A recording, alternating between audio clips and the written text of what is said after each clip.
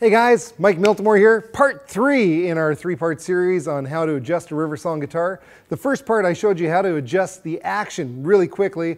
Even a drummer can do it, it's that easy. Second part, I showed you how to intonate your acoustic guitar so you can have perfect tuning up and down the neck. But now we're going to show you how to actually take the entire guitar apart and put it back together.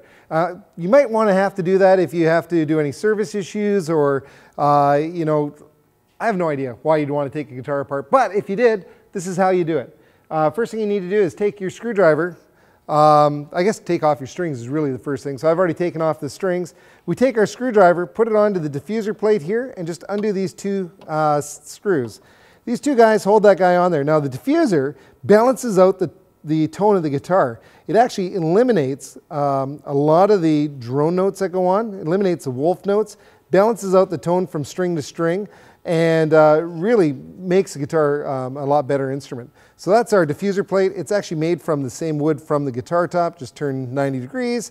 And then you can see our serial number, and I sign every guitar before it leaves our factory to make sure that it meets our quality control. So that comes off there like that. Next thing that we have to do is take off the end strap pin. You know, in fact, I can even just unplug this guy for right now.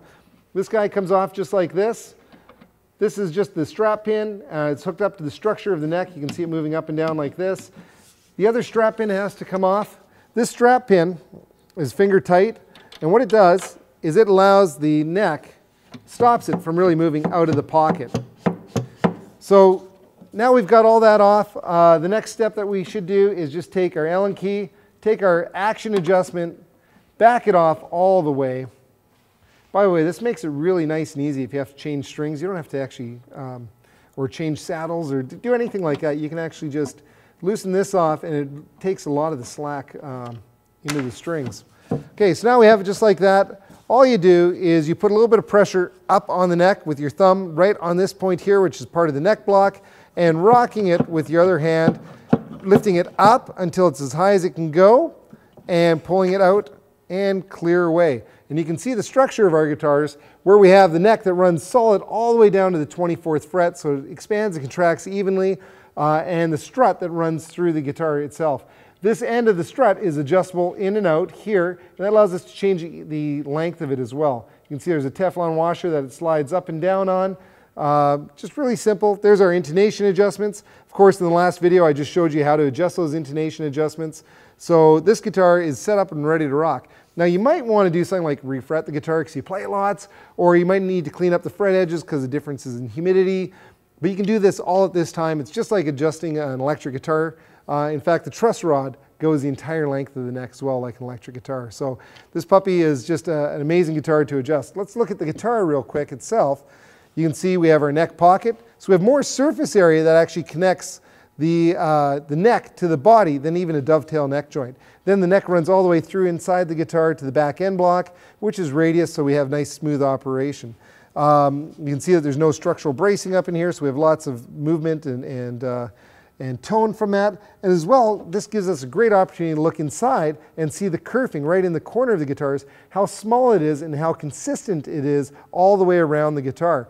This allows us to have the least amount of mass in the corners of our guitars, so we can have more energy transferring from the top to the sides to the back. It's just another way that we make our unique guitars.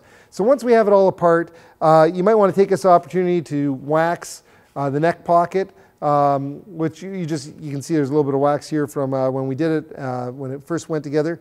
You just wax it a little bit, and that eliminates any of the creaks or anything, because it is a nice tight fit.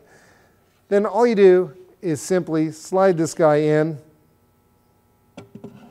You can use the center line of the top to get it lined up. You can see that guy pokes out just like that. And then just gently let it slide into the gap. And you can see actually that movement of that guitar. There's your action adjustment by changing the angle of the neck. And then intonation, of course, is just moving it in and out this way. So, you know, it's a better, stronger, structurally stronger guitar. It's better for intonation. It's better for action because you can totally adjust it. So the next thing that we're going to do is we're just going to tighten this guy up, just finger tight. Again, all it's doing is just stopping it from leaving the guitar itself. Bring it right down just like that. And then on the back side here, we're going to put the, we need to adjust this though. So this is already all the way in. We need to bring it up so it's at about 0 on this particular guitar. So we're going to come in from the back, adjust that set screw. You can see it moving up to 0. Of course, when it hits the 0 mark, we should check it just to make sure we're in the ballpark. And we should be close to being parallel with our fretboard with our guitar top. Now, it's not quite parallel. In fact, it's a little bit too tall. So I'm just going to adjust it back a little bit so that it becomes parallel. So if we look at the fretboard, we can adjust it from being too far the other way or back it. Just something like that, I think, is going to be a great place for us to start. Okay, next setup that we have to do is put the strings on. So I just wound them up here nicely. Let's see how lucky I am and see if they get tangled up. So far, so good. This guy just goes right on there like that. Oh, you know what I've done? I actually did this up too fast. Let me show you a quick trick too. If we back it off all the way, it takes off a lot of the tension off the strings. It allows it so we don't have to wind the strings quite as much when we're going to put it back together. These guitars are really nice and quite fast to set up and adjust. So that guy just goes right in there. Make sure it's all lined up. There's one. We're going to go to our next string. Now we use D'Addario EXP16s here at the factory. They're a coated string. They're really quite nice. We also use a Graphtec pins. Now check this out. I don't know if you can hear this, but can you hear how they ring?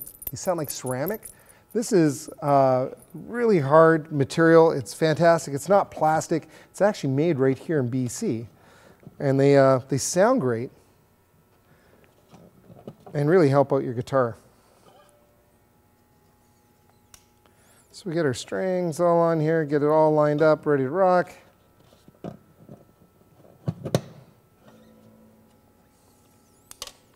And of course you want to have your strings, you can see how they're bent a little bit. That's because they were just on here. The idea of the string is it's going to go underneath the top and the pin is going to push right beside it, just like that. And then that taper of the pin is what holds it in place. You know, I'm really lucky today because usually these strings get all tangled up when I wrap them up like that, but life is just tickety-boo.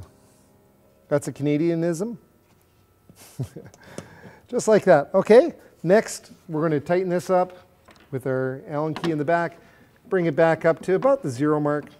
You can see that this guitar actually goes to 11 both ways. I did that to commemorate the 30th anniversary of Spinal Tap.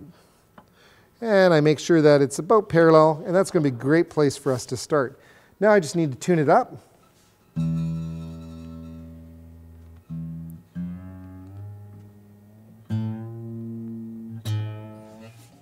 Now we have a little bit of tension on the neck. What we're going to do is we're just going to adjust this guy. This is the strut length. Here it's not making any difference in pitch.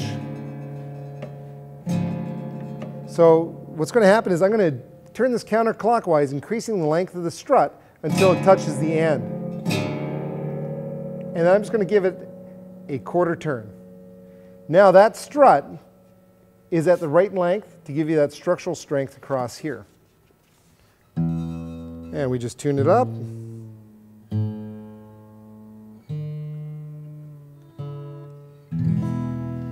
Okay, so we get that guy all tuned up just like that. Next thing that we're going to do is just adjust it for our string height. You remember from the first video? To the point where it buzzes. So there's a buzz, nothing. That half turn is an 1/80th of an inch adjustment at that. And then we're going to go 1, 2 turns all the way back, retune.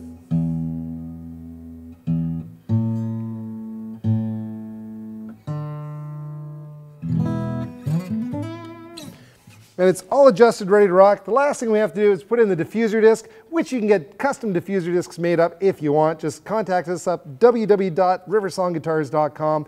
And it's just that easy to adjust your Riversong guitar.